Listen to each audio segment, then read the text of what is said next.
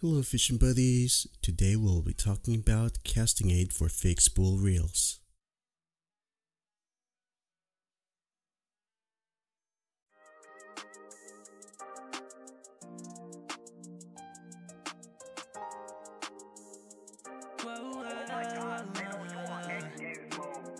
Wait a minute, did I wake up in a dream or is this reality? Just a second, trying to grip on what's left of my sanity. Yeah. It ain't been the best of times, just hold on, we almost there.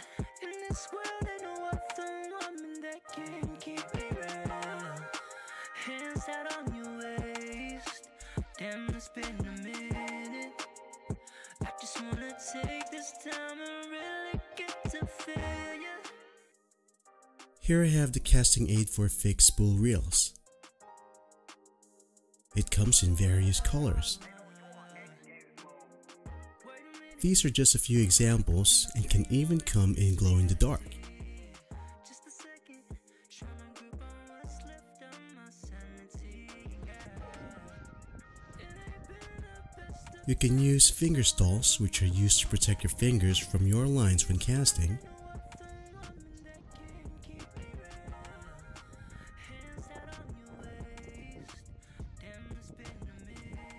But these you'll have to wear on your fingers every time you cast and may not offer the best protection for your finger in case you make a mistake like I did.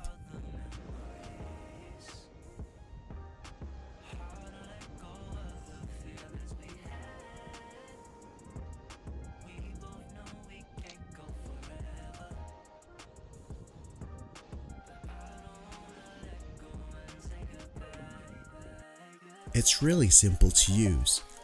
Just align the line roller on the bail arm with a casting aid, loop the line once, press on the trigger part, and release the bail arm. Just make sure you tighten the drag adjustment. Swing the rod as you normally would and just release the trigger when you want to cast out. It may feel odd at first, but you will get the hang of it after a few casts.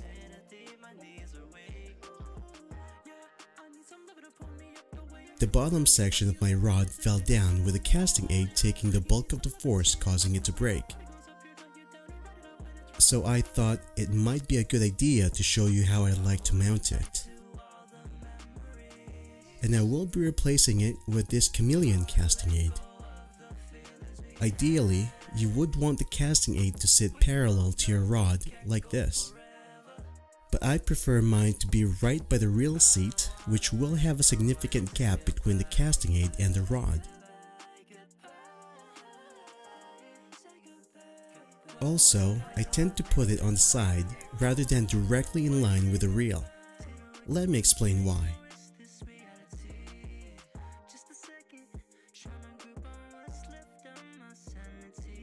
If the casting aid is mounted directly in line with the reel, it can cause clearance issues with the bail arm.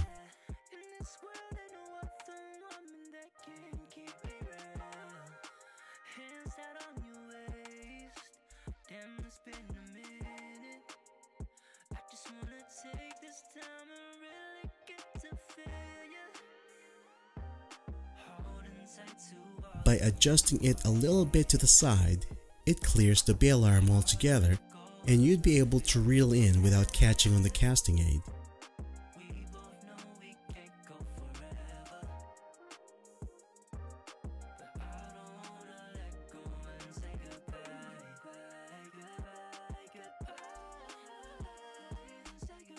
Here are the things I need to make the casting aid suitable for mounting right by the reel seat: a cling film, UV epoxy, the rod itself, and the casting aid.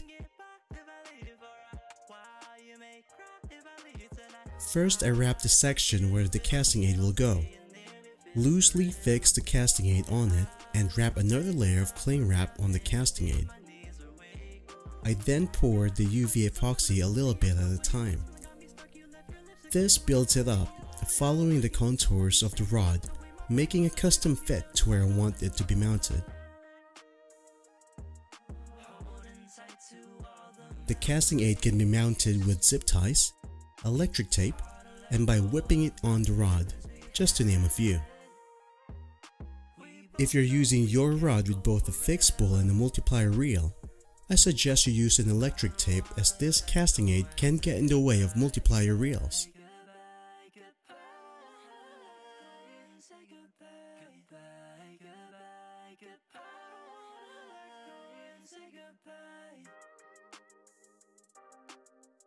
Once the epoxy is dry, you can take it off and trim off any excess epoxies. It should look like this, with most of the epoxies build up on the front of the casting aid. I am mounting this using electric tape, as I also use this rod for my multiplier reels.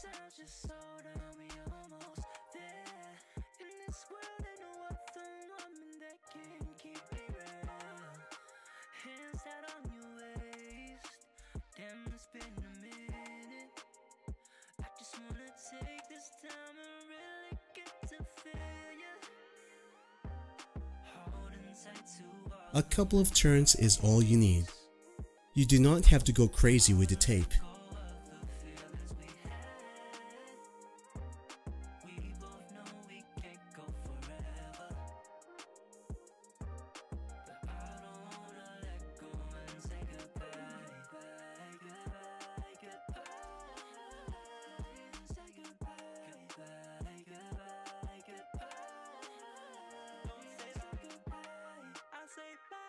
You can see some people suggesting you need to make a couple of turns to make this work.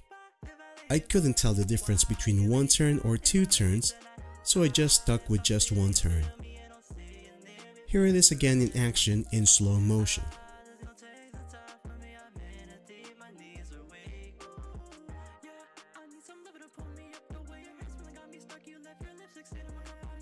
I now prefer this casting aid over the finger stall, as I don't have to worry about losing the finger stall every time I take it off, as well as I believe this casting aid offers better protection for my casting finger.